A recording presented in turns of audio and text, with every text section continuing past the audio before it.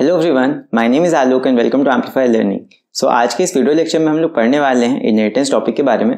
सो inheritance आपका computer science का topic है। ये क्लास 10th में भी होता है, क्लास 12th में भी होता है। बस डिफरेंस ये है कि क्लास 10th में आप सिर्फ इसका डेफिनेशन पढ़ते हो एंड इसके बारे में पढ़ते हो, बट क्लास 12th में इसके ऊपर आपको पढ़ना भी होगा इसके बारे में, एंड साथ में इसके ऊपर बेस्ड प्रोग्रामिंग भी आपको करनी होगी। बिकॉज आपके पेपर में हर साल इसके ऊपर बेस्ड एक क्वेश्चन तो आता ही आता है जो कि 5 मार्क्स का होता है।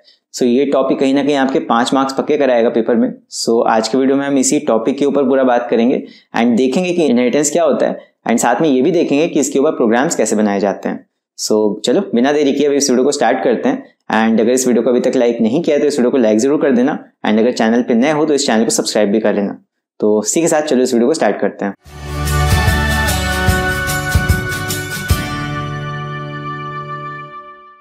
सो बात करेंगे इनहेरिटेंस की। सो इनहेरिटेंस का मतलब बायोलॉजी वाले बच्चे ज्यादा अच्छे से समझेंगे, बिकॉज इनहेरिटेंस बायोलॉजी का एक टर्म है। सो इनहेरिटेंस वर्ड का मतलब सिंपली बस इतना सा होता है कि जब एक पेरेंट की कैरेक्टरिस्टिक्स उसके नेक्स्ट जनरेशन में या फिर उसके चाइल्ड में आती है, सो इसी प्रोसेस को हम कहते हैं इनहेरिटेंस। एंड जो कैरेक्टरिस्टिक्स आती हैं उसको हम कहते हैं कि बेबी ने या चाइल्ड ने वो कैरेक्टरिस्टिक्स इनहेरिट की हैं अपने पेरेंट्स से। सो इनहेरिट बेसिकली क्या बताता है कि कोई प्रॉपर्टीज अगर पेरेंट से चाइल्ड में आ रही हैं, सो इसी प्रोसेस को हम कहेंगे इनहेरिटेंस। ठीक, सो हमें इनहेरिटेंस से क्या समझ में आया? The process of getting the properties of parent into the child is called inheritance. सो ये तो बायोलॉजी का एक्सप्लेनेशन हो गया। अब आपके मन में सीधा सा सवाल ये आ रहा होगा कि प्रोग्रामिंग में इनहेरिटेंस का क्या काम है। सो प्रोग्रामिंग में भी इनहेरिटेंस का यूज किया जाता है। कैसे? देखो, जैसे मान लो हमारे पास एक प्रोग्राम है और वो प्रोग्राम बना हुआ है एंड हम उस प्रोग्राम को एडिट नहीं कर सकते। वो प्रोग्राम एक पहले से बना हुआ है एंड कई साल के बाद कोई बच्चा आया एंड उसको एक दूसरा प्रोग्राम बनाना है एंड वो चाहता है कि हम उस प्रोग्राम के कुछ फंक्शंस को यूज कर लें एंड कुछ वेरिएबल्स को भी यूज कर लें। मींस उस प्रोग्राम की कुछ प्रॉपर्टीज को आप अपने प्रोग्राम में यूज करना चाहते हो। सो वो बच्चा क्या करेगा कि या तो बैठ के पूरा प्रोग्राम खुद से फिर से लिखेगा, बट उसको दोबारा लिखने का क्या फायदा जब वो ऑलरेडी बना हुआ है। सो एक तरीका क्या है कि आप उन फंक्शंस को ही अपने प्रोग्राम में यूज कर सकते हो with the concept of inheritance. सो जावा हमें ये फ्रीडम देता है, क्योंकि हमने पढ़ा है कि जावा क्या होती है। जावा एक ऑब्जेक्ट ओरिएंटेड प्रोग्रामिंग लैंग्वेज है, एंड हमने ये भी पढ़ा है कि object oriented programming languages 4 properties को फॉलो करती हैं, जो कि क्या होती हैं? Polymorphism, inheritance, abstraction and encapsulation. So inheritance उनमें से एक है। सो इनहेरिटेंस जावा फॉलो कर रही है, मतलब जावा में कुछ तो ऐसा होगा ना जो इनहेरिटेंस अलाउ कर रहा है, राइट। सो जावा में हम इनहेरिटेंस का यूज कर सकते हैं यूजिंग अ सिंपल टेक्निक। सो उसी एग्जांपल पे वापस आते हैं। मान लो हमारे पास एक क्लास है जिसमें कुछ फंक्शंस हैं और कुछ वेरिएबल्स पहले से डिक्लेयर्ड हैं, एंड हम चाहते हैं कि उन्हीं फंक्शंस को, उन्हीं फंक्शनैलिटीज को हम यूज कर सके अपने प्रोग्राम में। तो कैसे कर सकते हैं समझना। हम अपना क्लास बनाएंगे, लेकिन हम उन फंक्शंस को दोबारा नहीं लिखेंगे फिर से, हम चाहते हैं उन्हीं को दोबारा यूज करना। तो यहाँ पे हम सिंपली बस इतना लिख देंगे, जैसे क्लास ए है हमारे पास, तो हम लिख देंगे क्लास बी एक्सटेंड्स ए। इसका मतलब ये है कि क्लास जो हम नई वाली बना रहे हैं, क्लास बी, ये पिछली वाली क्लास को ही एक्सटेंड कर रही है। एक्सटेंड का मतलब उसी क्लास के आगे से ये क्लास लिखी गई है। सो होगा क्या कि क्लास बी के अंदर हम कुछ भी अगर यूज करना चाहेंगे क्लास ए के फंक्शंस, तो सिंपली हम यूज कर सकते हैं। क्यों? Because class B is an extension of class ए। मतलब क्लास बी के अंदर सारी वो फंक्शंस, सारे वो वेरिएबल्स इनहेरिट होके आ जाएंगे जो क्लास ए का हिस्सा होंगे। सो सिंपली एक्सटेंड्स कीवर्ड की मदद से हम इनहेरिटेंस को इंप्लीमेंट करेंगे यहाँ पे। एंड इनहेरिटेंस का मतलब क्या है कि हमारी दूसरी वाली क्लास में अब वो सारे फंक्शंस और सारे वेरिएबल्स यूज हो सकते हैं जो हमारे पेरेंट क्लास में थे। सो यहाँ पे मैंने 2 टर्म्स यूज किए, parent class and child class. सो यहाँ पे ये क्या होते हैं देख लो। जो हमारी टॉप वाली क्लास होगी या जिसमें से हम प्रॉपर्टीज का यूज करते हैं, उसको हम कहते हैं पेरेंट क्लास, या फिर उसको कभी कभी सुपर क्लास भी कहते हैं। सो पेरेंट और सुपर क्लास कौन सी क्लास होगी? जिस क्लास में से हम कैरेक्टरिस्टिक्स को लेंगे, एंड जो क्लास उन कैरेक्टरिस्टिक्स का यूज करेगी, या जो चाइल्ड क्लास होगी, उसको हम कहते हैं सब क्लास और चाइल्ड क्लास, राइट। सो ये 2 टर्म्स हैं, सुपर क्लास एंड सब क्लास। सो सुपर क्लास कौन सी क्लास होगी? जिस क्लास में से कैरेक्टरिस्टिक्स को लिया जा रहा है, एंड चाइल्ड क्लास या सब क्लास कौन सी क्लास होगी? जिस क्लास में उन प्रॉपर्टीज का यूज किया जाएगा। सो ये 2 टर्म्स हैं, इनको आप नहीं भूलोगे। एंड सेकंड चीज यहाँ पे जो मोस्ट इंपॉर्टेंट है, दैट जब भी हम पेरेंट क्लास की बात करेंगे तो याद रखना कि वो सुपर क्लास होती है, एंड उसके फंक्शंस का जब भी हमें यूज करना होगा तो हम एक और कीवर्ड का यहाँ पे यूज करेंगे जो कि होता है सुपर कीवर्ड। एंड तीसरी चीज, जब भी हमें किसी क्लास में इनहेरिट करानी होगी किसी दूसरे क्लास की प्रॉपर्टीज को, तब हम उस क्लास के आगे बस इतना लिख देंगे, क्लास नेम, उस क्लास का नाम लिखेंगे, आगे लिखेंगे एक्सटेंड्स, एक्सटेंड्स कीवर्ड का यूज करेंगे, एंड आगे लिख देंगे उस वाली क्लास का नाम जिसकी प्रॉपर्टीज हमें चाहिए।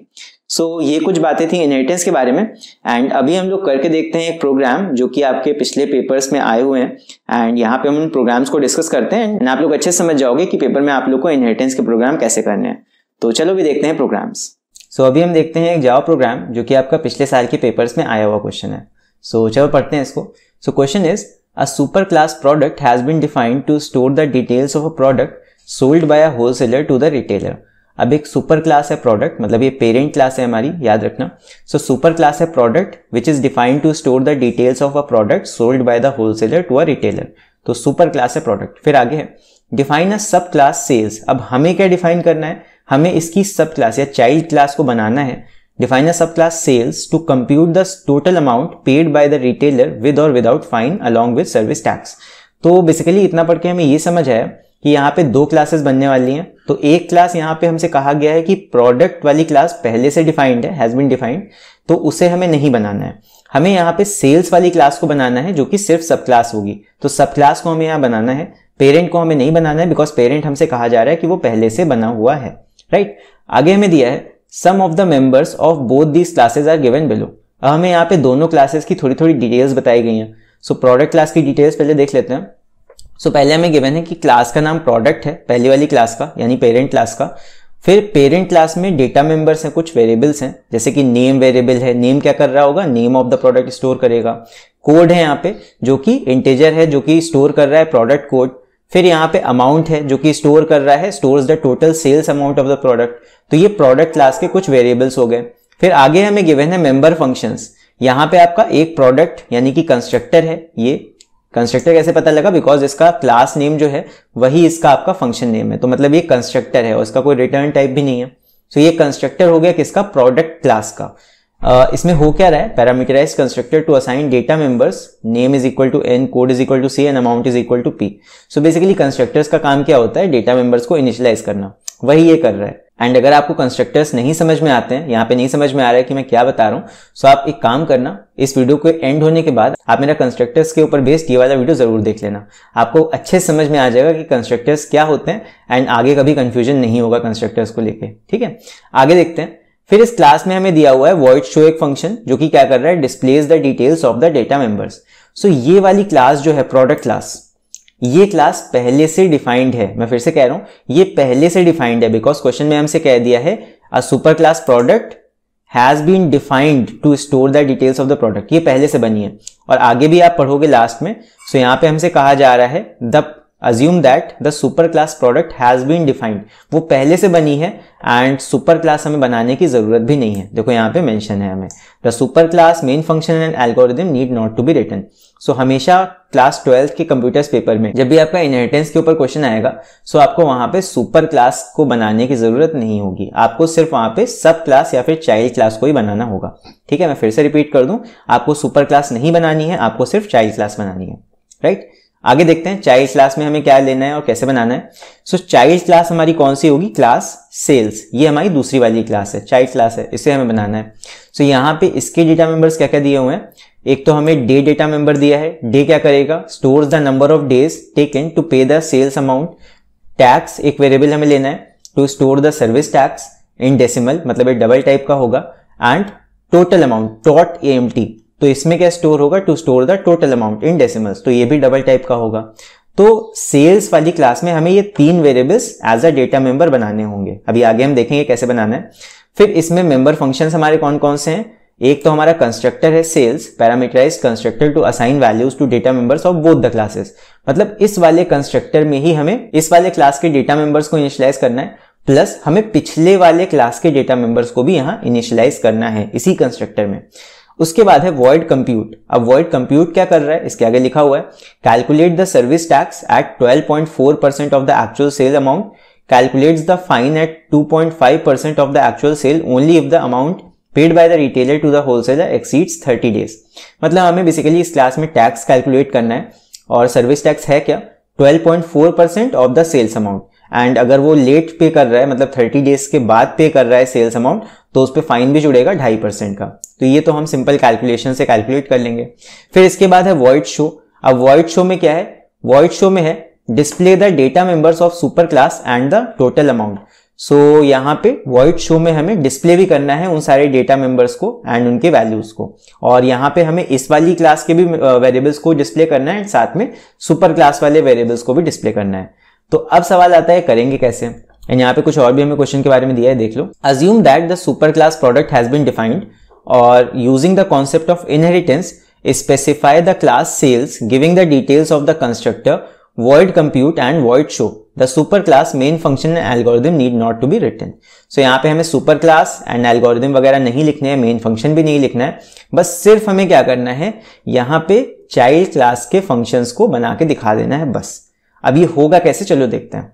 so सबसे पहले तो हम यहाँ पे अपनी child class बना लेंगे, that is class sales, and उसके आगे लिखेंगे extends keyword and आगे लिख देंगे product। अब इस लाइन का मतलब क्या है मैं फिर से बता दूं, क्लास सेल्स मतलब कि जो हमारी चाइल्ड क्लास है वो इनहेरिट करेगी सारी प्रॉपर्टीज, मतलब सारे वेरिएबल्स एंड फंक्शंस जो कि क्लास प्रोडक्ट का हिस्सा होंगे।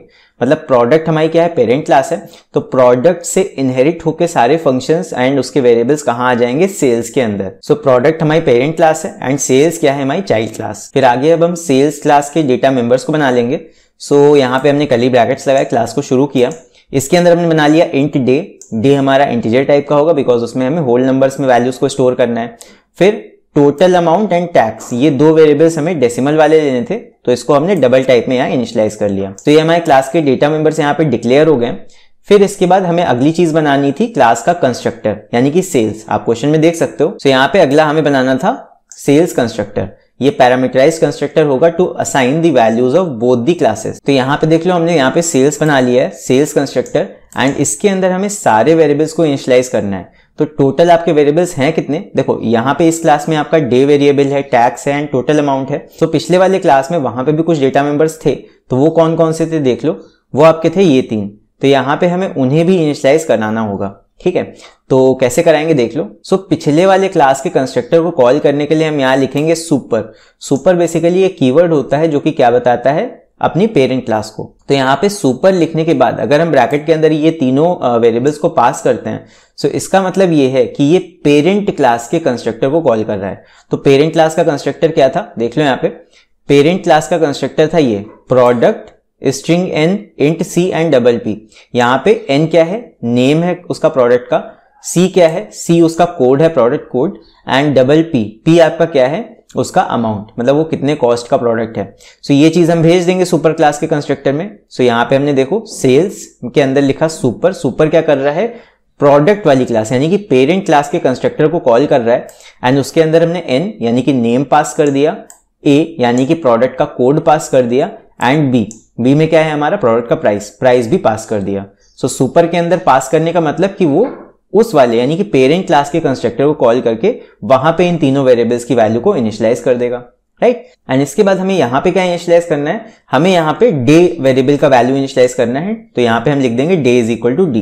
टैक्स एंड टोटल अमाउंट को हम इनिशियलाइज नहीं करेंगे बिकॉज उन्हें हमें आगे कैलकुलेट करना है, ठीक है। सो अभी आगे देखते हैं अगला फंक्शन जो कि है void compute। सो अगला हमें फंक्शन बनाना है void compute नाम से। सो देख लेते हैं इसमें क्या होगा।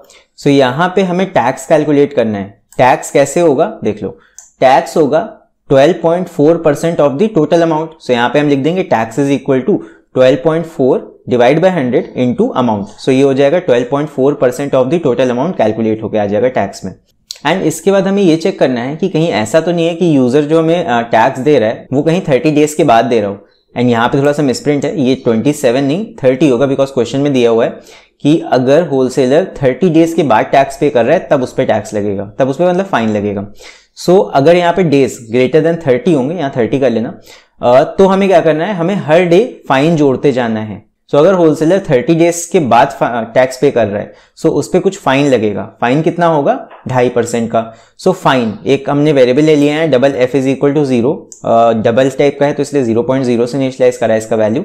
एंड यहाँ पे हम फाइन को कैलकुलेट कर लेंगे कैसे, फाइन इज इक्वल टू या F is equal to 2.5 divide by 100 into amount. So amount का 2.5% जो होगा वो फाइन के फॉर्म में आ जाएगा। सो लास्ट में टोटल अमाउंट कितना हो जाएगा, टोटल अमाउंट विल बी जो एक्चुअल अमाउंट था वो प्लस उसमें टैक्स कितना लगा प्लस अगर कोई फाइन है तो वो ऐड हो जाएगा, अगर कोई फाइन नहीं होगा तो एफ का वैल्यू 0 रहेगा, 0 ऐड होगा।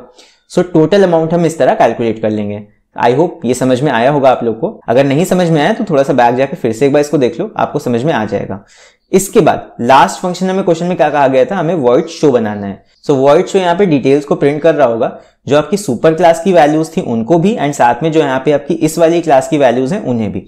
सो वॉइड शो के अंदर हमें क्या लिखना होगा, अब देखो पेरेंट क्लास में भी एक फंक्शन था शो नाम का, यहाँ पे क्वेश्चन में गिवन है। सो हमें उसको भी प्रिंट करना है। सो यहाँ पे हम लिख देंगे सुपर डॉट शो, मतलब पेरेंट क्लास के शो वाले फंक्शन को यहाँ पे कॉल करके एग्जीक्यूट कर दो, रन कर दो। सो वहां पे जो वो वाली वैल्यूज थी वो भी प्रिंट हो गई। इसके बाद हमें एक्स्ट्रा क्या क्या प्रिंट करना है यहाँ पे, सो हमें नंबर ऑफ डेज प्रिंट करने हैं, ठीक, और साथ में हमें टैक्स को प्रिंट करना है एंड टोटल अमाउंट प्रिंट करना है। सो यहाँ पे देख लो मैंने एक एक करके सारी चीजें प्रिंट कर दी हैं, number of days, tax and total amount. And बाकी जो चीजें सुपर क्लास में प्रिंट हो रही थी वो तो आपका सुपर डॉट शो लिख के सुपर कीवर्ड की मदद से हमने पेरेंट क्लास के शो वाले फंक्शन को यहाँ पे कॉल कर लिया है। सो वहां की डिटेल्स भी प्रिंट हो जाएंगी एंड साथ साथ इस वाली क्लास की भी डिटेल्स यहाँ पे प्रिंट हो जाएंगी। सो ये हो जाएगा आपका प्रोग्राम एंड यहीं पे आप अपनी क्लास को बंद कर दोगे, बिकॉज मेन फंक्शन हमसे बनाने के लिए कहा नहीं गया। सो हमने सिर्फ इतना यहाँ पे अपने क्लास को बना दिया है, क्लास बनाई, उसके अंदर डेटा मेंबर्स को इनिशियलाइज किया और साथ में उसमें जो फंक्शंस हमसे बोले गए थे हमने वो बना दिए।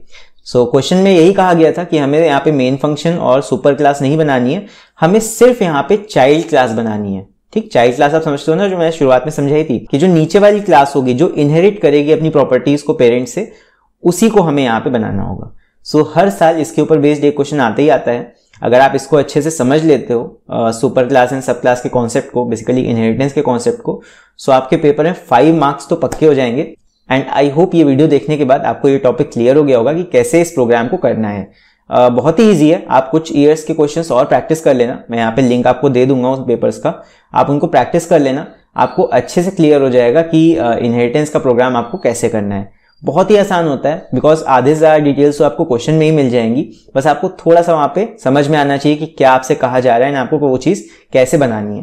बिकॉज यहाँ पे ज्यादा कुछ आपको बनाना नहीं होगा, सुपर क्लास आपसे कहा जाएगा कि वो पहले से है, आपको सिर्फ यहाँ पे सब क्लास बनाने के लिए आएगी। ठीक है, तो सब क्लास आपको बनाना यहाँ पे मैंने बता दिया कैसे बनेगा। एंड आई होप ये वीडियो देखने के बाद आपको अभी समझ में आ गया होगा कि आपको कैसे यहाँ पे इस प्रोग्राम को बनाना है। सो गाइस, अगर आपको वीडियो अच्छा लगा हो तो इस वीडियो को लाइक जरूर कर देना, एंड अगर चैनल पे नए हो तो इस चैनल को सब्सक्राइब भी कर लेना। एंड साथ में आप मुझे कमेंट्स में लिख के ये भी बता सकते हो कि आपको वीडियो कैसा लगा। एंड चलो फिर मिलते हैं अगले वीडियो में, तब तक के लिए बाय बाय।